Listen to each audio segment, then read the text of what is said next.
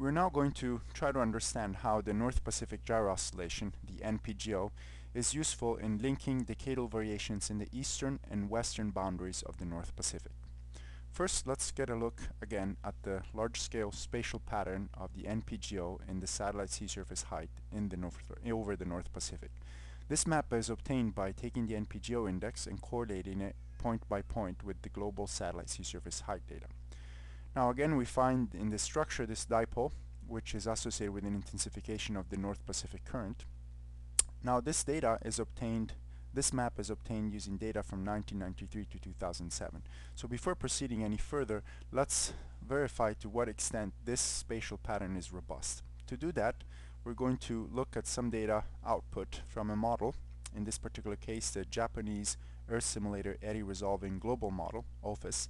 This is an integration that has been performed globally at 10-kilometer resolution forced by the NCEP analysis from the 1950 to present. And here I extracted data over the North Pacific and computed in the same way the NPGO index as I did for this map over here, and then correlated the NPGO index of the OFIS model with the global sea surface height data from the OFIS model. And you can find that these two maps are quite similar, again suggesting that this pattern is robust. So now let's go forward, and here again is the NPGO index, and let's test the hypothesis that NPGO links coherent changes in the eastern and western boundaries. To do that, let's go back to the definition of the NPGO, which is that the NPGO modulates the strength of the gyre scale circulation. So to verify that one more time, if we now take in this green box here over the North Pacific current area, if we take an index like the average sea surface height gradient across this region over here, and we make an index out of it, we find that indeed this gradient index, which is the strength of the North Pacific current, is very much correlated with the NPGO. So this is what we expect, because the NPGO is the modulation of this gyre.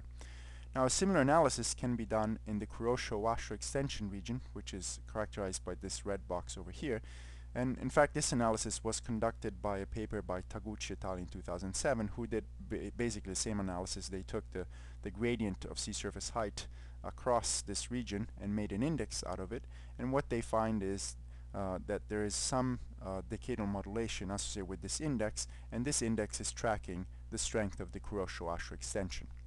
Now, if we compare the NPGO index with an index of the KOE, or the Kuroshio extension region, we find that the two indices are strongly correlated. They're correlated 0.5 with the lag of 3 to 4 years. So then the question arises, what dynamics explains coherent variations in the eastern and western boundaries with this 3 to 4 year lag between the NPGO and the Kuroshio extension? Well, of course, a candidate for these coherent changes is the Rosby wave dynamics, in that Rosby wave typically have a westward propagation, and therefore this westward phase lag could be associated with Rosby waves.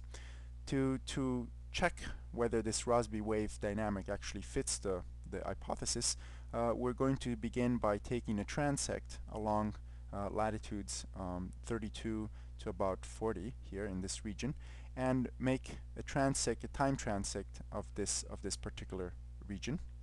And so here now is a plot of the average latitudinal trans as a function of time.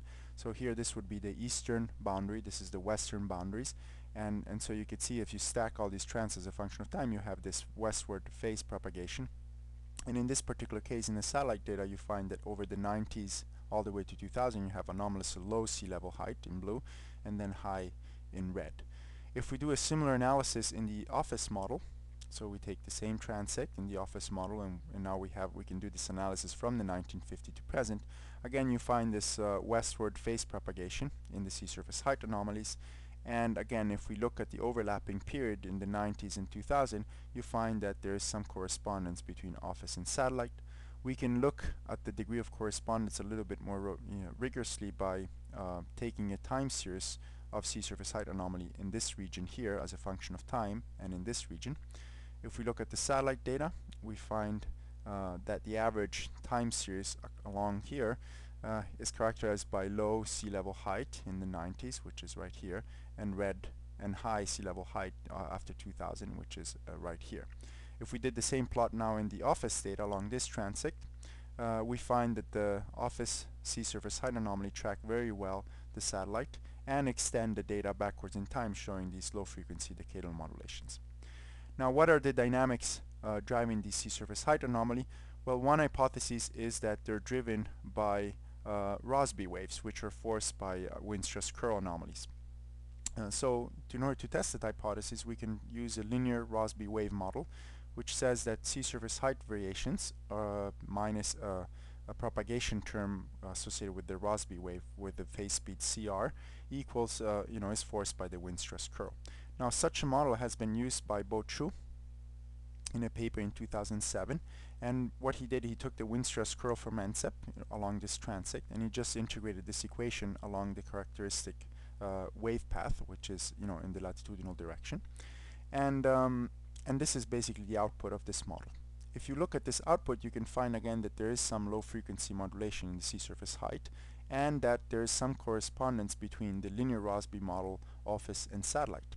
In fact, if we take now again a time series along this particular transect here, and we plot it on top of here, we find that in fact this light blue line, I'm just going to do it one more time, you see it fits very well with the office data and as well also the satellite data. So this seems to suggest that to leading order, the dominant dynamics are in fact Rosby waves, which are excited by wind stress curl anomaly. Now, to further refine this model and test whether what is the relation with the NPGO, we can put forward the idea that there is a common forcing between the NPGO and the KOE. And this common forcing is associated with the NPO, which is the North Pacific Oscillation, which we saw in a previous presentation, that is the forcing pattern of the NPGO. So now we can take the same linear Rosby model, and instead of using the full wind stress curl anomaly, we're going to use only the part of the wind stress curl anomaly that are associated with the NPO, and we can perform the same type of model. And this is the output of such a model. So this is the NPO Rosby wave model. And we find that overall the contour is a bit smoother, but you can find that the low frequency variations in this linear NPO Rosby models are consistent with the ones in the data, the office, and the Rosby model forced by the full wind stress curl field. And now we can again take a time series in black along this line and plot it over here, and we find that indeed even the NPO linear Rosby model fits very well the data. So this seems to suggest that indeed the relationship between the eastern and western boundary come from the fact that both the NPGO and changes in the Kuroshio extension region are associated with a common forcing, which is this NPO, the North Pacific Oscillation. So here now is an index of the North Pacific Oscillation, and it's a sea level pressure anomaly over Hawaii. So this is this blue index. And once again, we said this is the forcing pattern of the NPGO. And this is the NPGO index. So if that's the case, then one could hypothesize that we can reconstruct the NPGO index by saying that the NPGO index at future time is equal to the NPGO index today plus a forcing term, which is the NPO in this case, and times delta t, which is the time integration. So in other words, the NPGO is an integration in time of the NPO index. And if we test such a model in green, we find that indeed this model works very well, and therefore suggesting that in fact the NPGO is just directly forced by the NPO.